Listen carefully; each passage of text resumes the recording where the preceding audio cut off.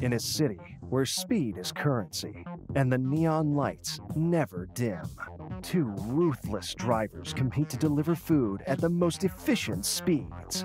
Their appetite for success knows no bounds, but this city isn't big enough for the both of them. Lying to you? Perhaps we should slow down. I can see that you're upset. Tell me what happened, and we can sort this out. Now that I think about it, let me take a wild guess and say that Allison is the reason for this. I was worried this might happen. Is it? I'm just an owl, but to you, I'm a friend. Through different eyes, everything can be something more.